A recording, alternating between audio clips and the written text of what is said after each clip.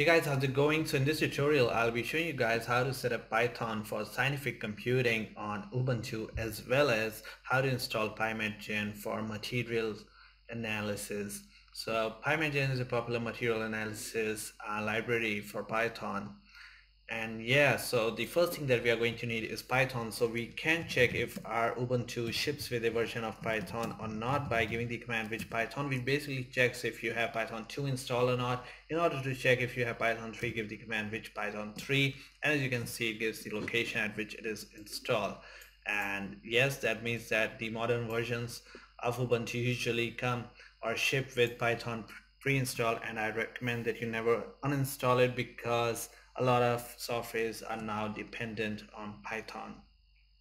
So the next thing we need is to install the necessary libraries. However, if you don't have Python already installed, you can also give the command sudo apt get install python 3 for Python and Python for Python 2.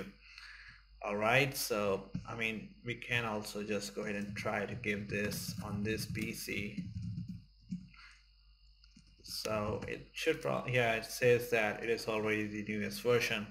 Now the next thing that we are going to need is the libraries for numerical or scientific computing. So there are some popular libraries such as NUMPY for numerical computing, SymPy for symbolic computing, SciPy for scientific purposes, and then matplotlib for plotting charts, etc. And then finally PYMATGEN. So in order to install PYMATGEN, there are basically two methods, via conda or via pip. In this video, I'll be showing you the method via pip, and for that you are probably recommended to install Python 3, and then you also need NumPy, and then that's probably it. I already made a video about how to install PYMATGEN on Windows, and it is pretty tricky for Windows as pip doesn't work for that, so you need to do it via conda and a lot of complicated stuff. But for Ubuntu, it is pretty much straightforward. So the first thing we are going to need is we are going to install pip. So pip is basically a Python package manager. So yeah, so the command for that is sudo apt get install python 3-pip. So basically it installs the pip for your Python 3 version on your PC. Then just hit enter, and for some reason, that's weird, says that it is unable to locate the package python 3 pip. Okay, so let's also check if it is already installed by giving the command which pip. Okay, and which pip 3, yeah, so it is installed already, so that's weird.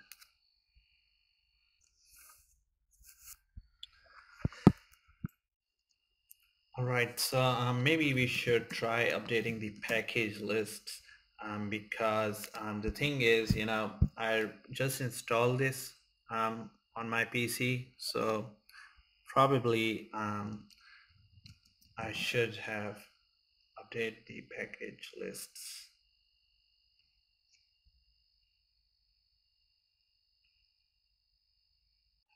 Alright, so the package list is now updated, so we can probably try to install pip once again for Python 3 by giving this command. And finally, yeah, we do want to install it, give yes. Alright, so yeah, finally it installed. So that was probably the problem. So we didn't have the package list updated since I just installed this Ubuntu on this particular PC. So you probably need to give this command, that is sudo apt update, that I gave right here, to update the package list, and then we are able to install pip for Python. So we'll just wait for it to install completely.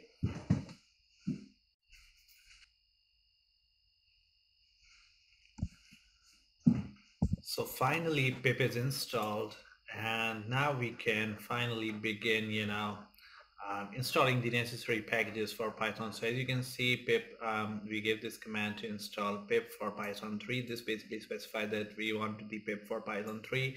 If you want pip for Python 2, then you just omit these 3 over here, and then it will download something around 88 MBs to install pip. So now if you give the command which pip which pip 3 rather, then yeah, so you can find where pip is installed, and that basically means that that pip is installed. However, it is installed by the name pip 3 for Python 3. So in order to install the necessary packages, you could give the command like pip 3 install and then the name of the package, that is NumPy, and then hit enter.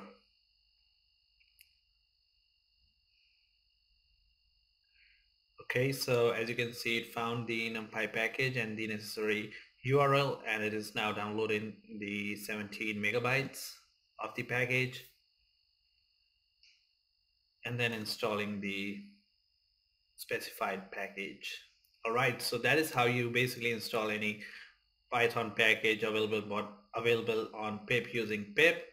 And then finally, what we are going to do is we are going to install PYMATGEN. Yeah, I know I already told you that we'll be installing several other packages as well, but PYMATGEN does come with a lot of libraries such as NumPy, SciPy, etc. in itself. So we'll just go ahead and pip install PYMATGEN. And the reason I installed NumPy is only because on their homepage, for some reason they mentioned that they do need NumPy, but usually I've seen that they take care of this on their own end.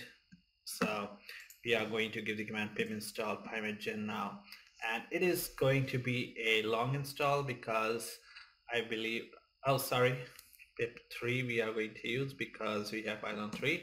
Yeah, so it will take some time because it will install several packages and libraries, and yeah, it will take some time.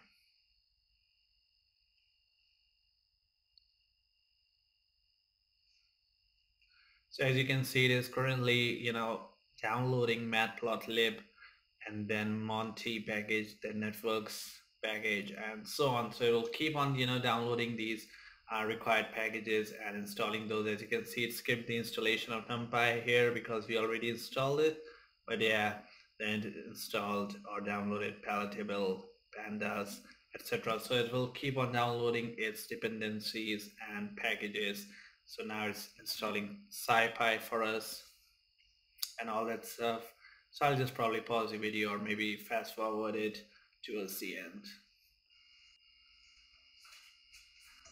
Okay, so finally PYMATGEN is installed as well, and installed a variety of packages such as 6, NumPy, matplotlib, spglib, mpmat, simpy, etc.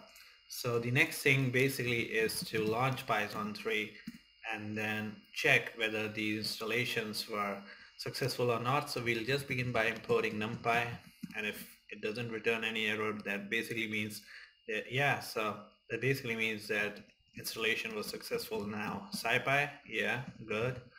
Simpy, good. And then finally matplotlib, that works as well. So the moment of truth, PYMATGEN,